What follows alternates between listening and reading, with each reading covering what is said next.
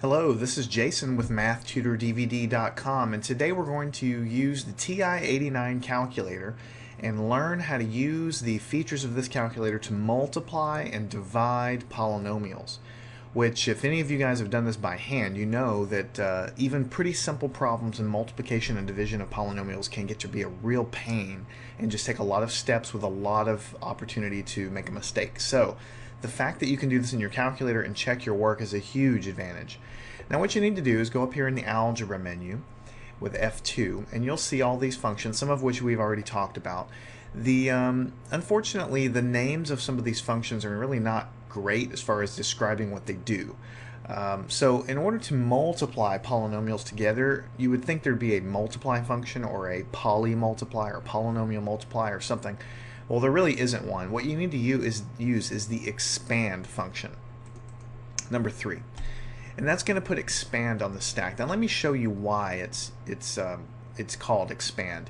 If you wanted to, quote, expand a polynomial x plus 4, let's raise it to the power of 2. We'll close the parentheses off. What this is going to tell the calculator is that I want to take x plus 4 squared and basically do FOIL on it and collect all the terms. So when you hit enter, the TI-89 is going to do all of that. X plus 4 squared, which don't forget is x plus 4 times x plus 4. And you'll have to do FOIL and multiply all the terms together and collect all the results, and this is what you'll get. So this is the kind of thing that's pretty easy to do by hand. I mean, you can do this. Everybody taking algebra knows how to do this and multiply these simple things. But things get to be a little bit more difficult whenever you maybe go to a higher power, x plus 4 to the third power, because that would be x plus 4 times x plus 4 times x plus 4. Well, the calculator handles that no problem. It'll stick all the terms there, x cubed, 12x squared, 48x, 64. You might think, well, I can still multiply these by hand.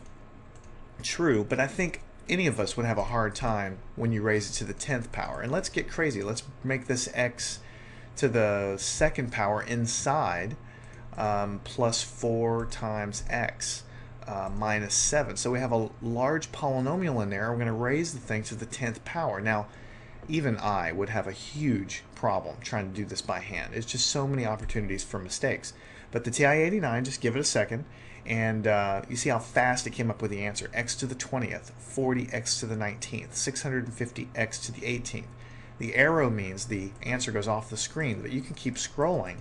5160x to the 17th, and so on. You have a lot of terms here. I'm not going to go through them all. But that is the reason why it's called the expand function, because typically what you're putting in here is a polynomial, raising it to a power, and basically you're doing a polynomial expansion, which is doing